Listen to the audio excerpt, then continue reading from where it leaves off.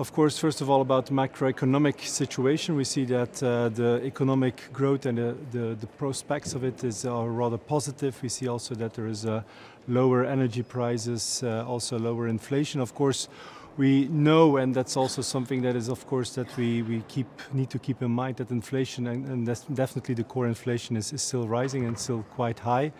And that's also the reason why I think that we should, of course, discuss also the differences that we see among member states, and that's also the reason why we have this discussion here today. Other interesting topic, of course, is the fiscal guidance for 2024. We know that we have to deactivate the general escape clause. That also means that we come in a transition period, in which, of course, we also need to look to the support measures and make them more targeted, something that we also did in Belgium. In Belgium, we actually said, okay, we're going to review and reform our taxes on the energy bills, is something that we worked on, and it's already also decided in government and in parliament and voted in parliament. And of course there will also be a discussion, and that will be more for tomorrow, about of course the Stability and Growth Pact and the economic governance, how we see that, how the review of that.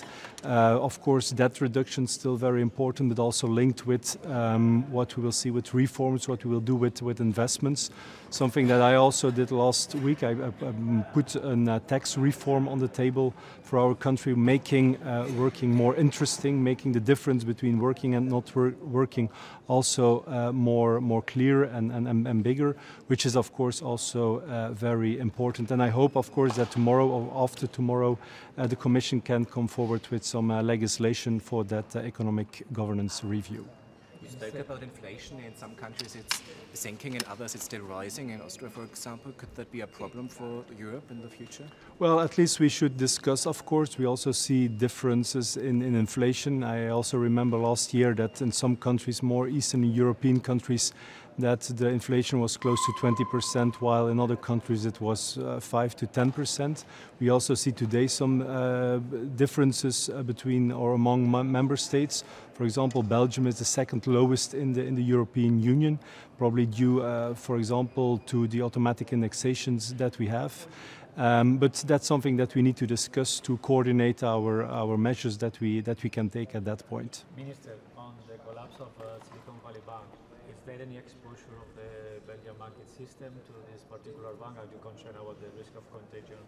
Well, we of course evaluate the situation. We monitor the situation hour by hour. For now, we have no indications that there is any risk that there is an impact on our Belgian banks.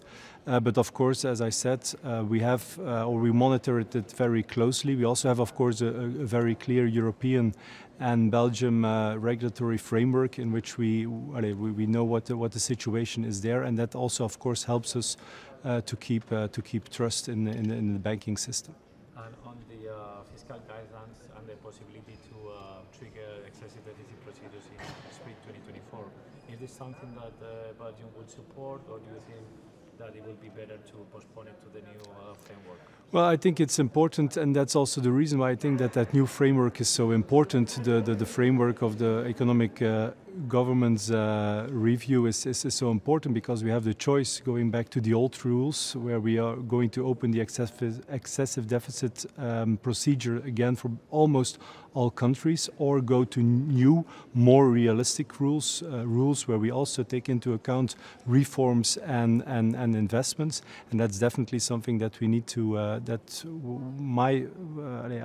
actually feel a lot to go to that for the second option, the option where we go to more new realistic rules. So also the 3 and the 60% rule should be changed. Sorry? This 3% and the 60% rule on the fiscal rules, that should be changed in your opinion? No, not at all. That's definitely not what I'm saying. I also don't think that is the case. But of course, the proposal that is now on the table, where the debt reduction that we go for is not only based on just the budgetary rules, but also taking into account a multi-annual approach and also an individual approach, or a more individualized approach, where we also look and take into account the reforms and investments that are done by member states, is a very interesting position that also is very clear in the communication of the Commission. And I hope that tomorrow we will also support that communication and that the Commission can come forward with legislative measures and texts. So just to be clear, Minister, you would be in favor of postponing the EDPs to the next to the new framework? Well, for me it's definitely clear, and we are now with the fiscal guidelines for 2024. We are in a transition period. I also think that it's important that we move forward with the economic governance review, in which we have new, more realistic rules. Okay, thank you. Thank you very much.